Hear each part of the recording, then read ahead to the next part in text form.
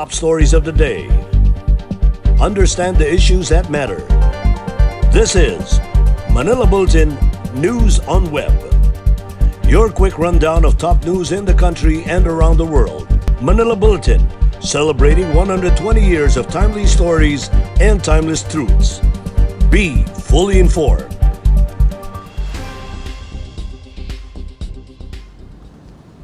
Hi, I'm Barbie Atienza. This is MP Now, and here are your news on web.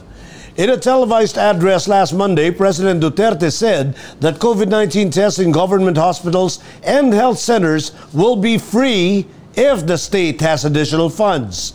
Cabinet Secretary Carlo Nograles also said that health authorities must check first if the Philippine Health Insurance Corporation could afford to shoulder the COVID-19 tests for Filipinos. Our Malacanang senior correspondent Jen Kabiling has the details.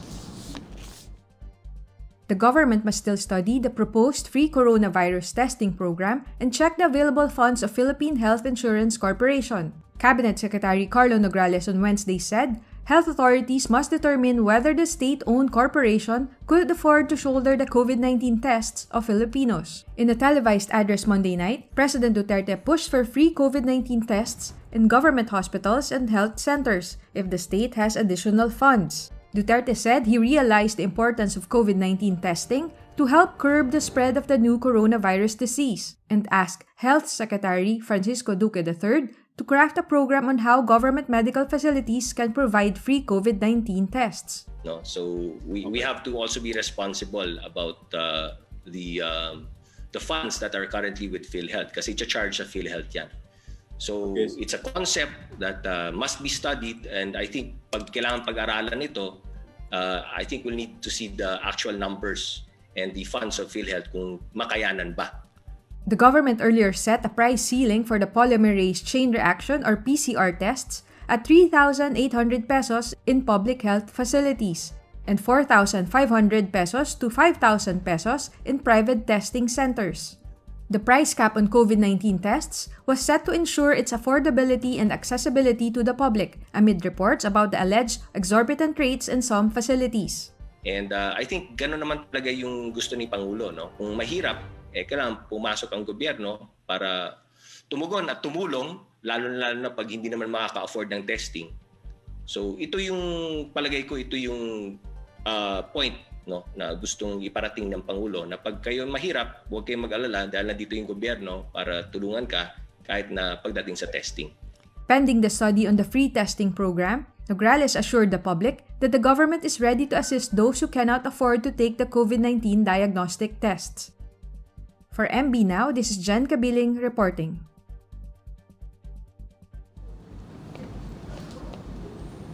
Malacanang said it will fully adopt the recommendations made by the Toll Regulatory Board to address the heavy traffic caused by the cashless transactions in the tollways. Presidential spokesman Harry Roque made a statement after Valenzuela City suspended the business permit of the NLEX Corporation due to the horrendous traffic brought about by the toll operator's shift to a cashless system.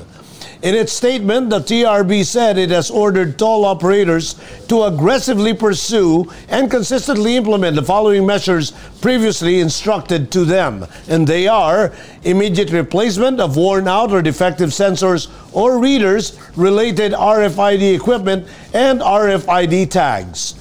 Relocation and reposition of RFID installation and reloading lanes that hamper traffic flow. Maintenance and improvement and upgrading of system software, enhancement of traffic management, and the improvement of customer service assistance, among others. While acknowledging the need to immediately resolve the problem, Roque said the palace understands Valenzuela City Mayor Rex Gatchalian's decision to suspend NLEX Corporation's business permit in the city. Pero ang TRB po, ang posisyon nila, kinakailangan talagang magkaroon ng pagbabago pagdating sa ating mga operators. Kinakailangan mag-replace ng kanilang mga luma at mga depektibong sensors para mapabilis yung daloy ng mga sasakyan. Kinakailangan mag-relocate, mag-reposition ng RFID installation ng reloading lanes. Kinakailangan magkaroon ng maintenance, improvement, upgrade ng kanilang mga system software. Kinakailangan ng enhanced public traffic management at improve customer service assistance, among others. So we adopt, of course, the recommendations of the TRB and TOTO. The decision of a United Nations body reclassifying marijuana as a less dangerous drug would not affect the Philippines' policy outlawing its use, and the country's anti-narcotics agencies said on Thursday. In a joint statement, the Dangerous Drugs Board and the Philippine Drug Enforcement Agency said the government still has the jurisdiction relative to classifying and regulating cannabis at the domestic level. Last week, the United Nations Commission on Narcotic Drugs removed marijuana from Schedule 4 of the 1961 Single Convention on Narcotic Drugs, a list of the world's most dangerous drugs. Despite its removal from Schedule 4 of the International Drug Control Convention, PDEA and DDB said marijuana remains to be a dangerous drug under Schedule 1. Also, the medical preparations or products with cannabis, however, still need to acquire and comply with the regulatory control requirements from PDEA, Food and Drug Administration, and other government agencies. The two agencies also said cannabis is still classified as a dangerous drug under Republic Act No. 9165 or the Comprehensive Dangerous Drugs Act of 2002. PDEA meanwhile assured that they would continue to enforce the law and enjoin the public to abide by the law. Senator Sherwin Gatchalian said he does not understand the concept of why major communication networks have to impose expiry dates on mobile data when it is paid for by the consumers. In a radio interview, Gatchalian said telecommunication companies operate their franchises based on the privilege given to them by the public. Gatchalian had earlier filed Senate Bill number 365, which prohibits public telecommunication entities and information and communication technology providers from imposing an expiration date for prepaid load credits regardless of the amount involved. The bill covers prepaid cards, electronic loads offering voice, short messaging system, mobile data, value-added services, and loaded devices that make use of the internet, such as tablets, Wi-Fi, or mobile hotspots. The senator said immediate passage of the measure is necessary considering that many families, students, and entrepreneurs rely on mobile data to study and to turn their businesses due to the COVID-19 pandemic.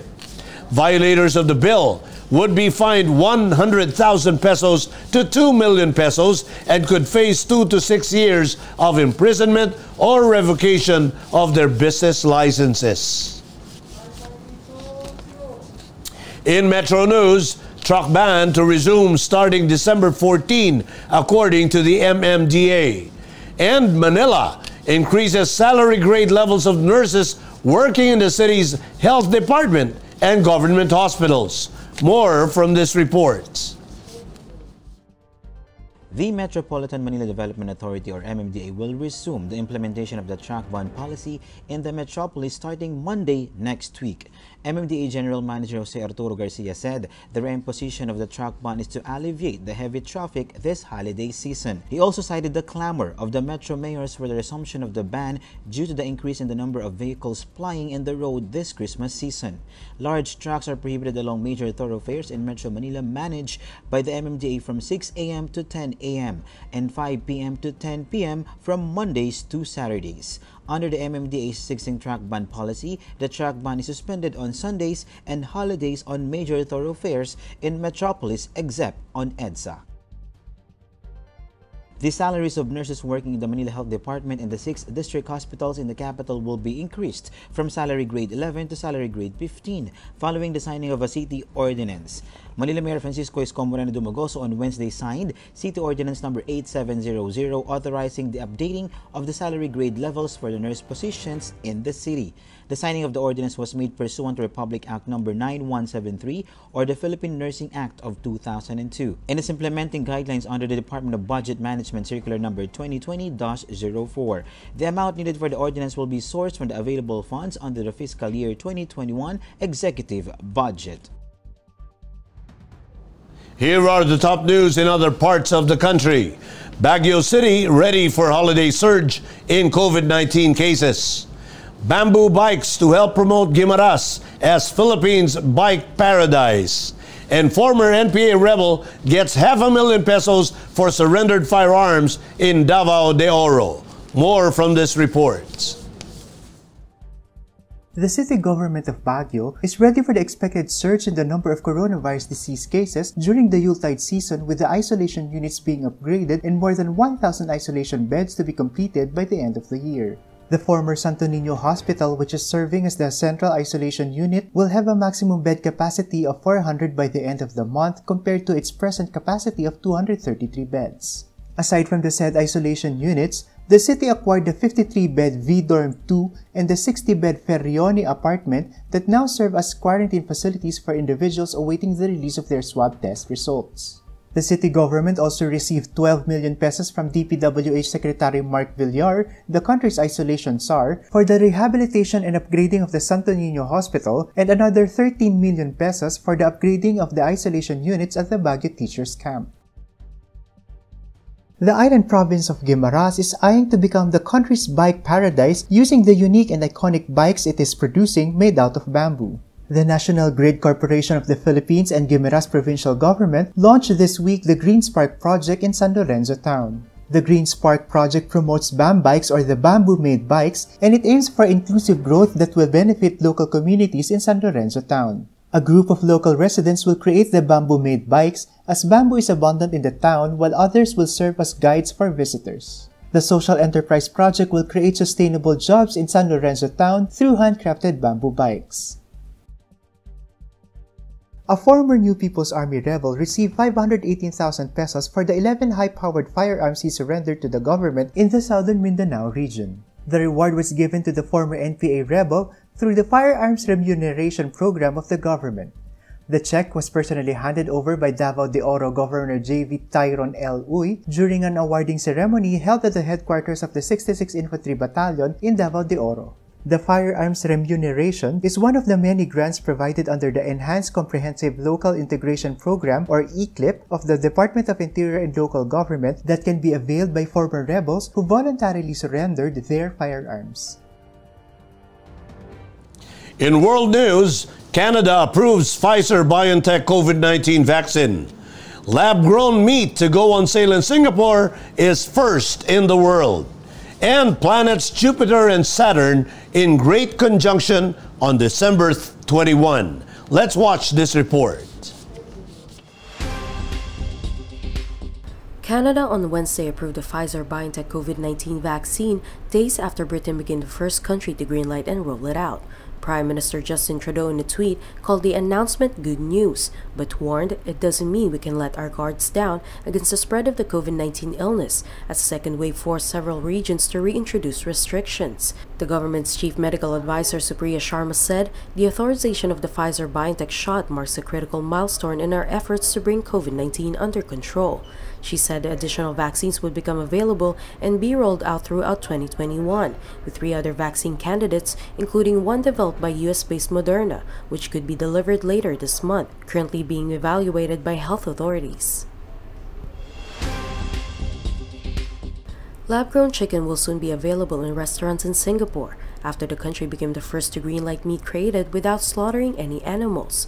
U.S. startup Eat just said Wednesday that its meat had been approved for sale in the city-state as an ingredient in chicken nuggets. The news marks a breakthrough for the global food industry, said the company, as first increasingly trying to find less environmentally harmful ways of producing meat. Eat just hopes to bring down the cost to below of what conventional chicken in the coming years. The universe's biggest planets, Jupiter and Saturn, are putting on a rare show this month as they move close to each other in an astronomical event called Great Conjunction. The National Aeronautics and Space Administration, or NASA, said Jupiter and Saturn have been waltzing their way together all year, but they will appear increasingly closer together by around 1/5 of a full moon apart on December 21, the closest they have gotten in the past 2 decades. The December 21 events bring the closest Jupiter-Saturn conjunction since 1623, during Galileo's time, said the Old Farmer's Almanac, North America's most popular reference guide.